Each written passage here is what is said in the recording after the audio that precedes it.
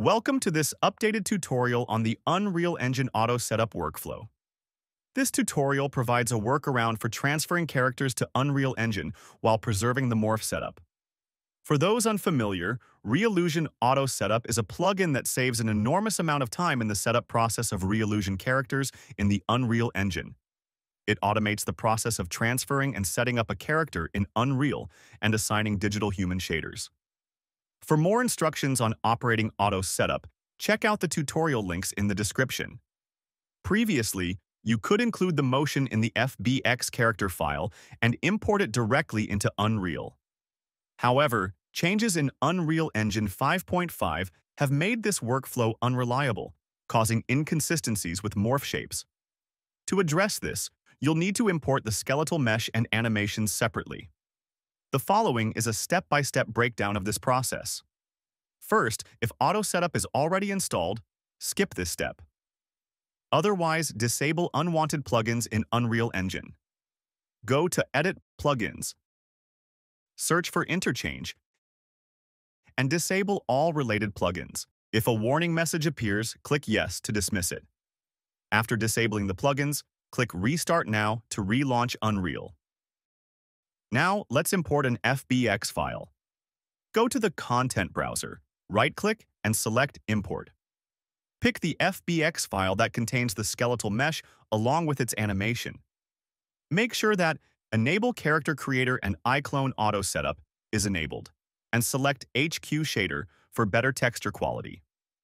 We can use the Import FBX Options window to import the skeletal mesh before the animation. But before that, we need to enable Use T0 as reference pose to make sure the initial pose is correct.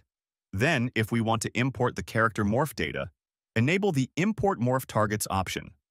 For now, we should disable the Import Animation option under the Animation section. We'll be dealing with that later. Click Import to bring in the skeletal mesh, and after it's loaded, a skeletal mesh icon will appear on the Content browser window. To make sure the morph data was properly imported, double-click on the skeletal mesh and test out the morph sliders under the Morph Target tab. Afterwards, click the Auto button to reset the sliders. Now we will need to bring in the corresponding animations for the imported character. It's important to create a new folder and import the animations into it in order to prevent naming conflicts. Let's just name it Animation. For the animation, we'll import the same FBX file that was used before.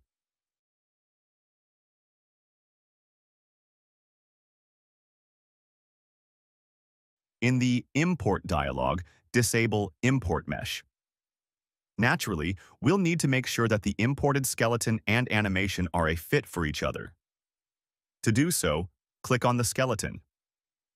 In the Animation section, set Animation Length to Animated Time in order to crop out static frames from the imported animation. An animation sequence will appear in the Content browser, which we will now test out on our character.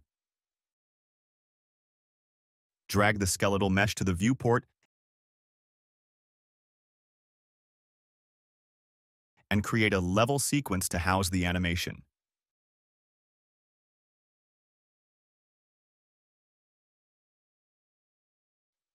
Drag the skeletal mesh into the sequence and click the plus icon to select the imported animation. Finally, play back the animation to view the results. That concludes this tutorial. Thank you for watching.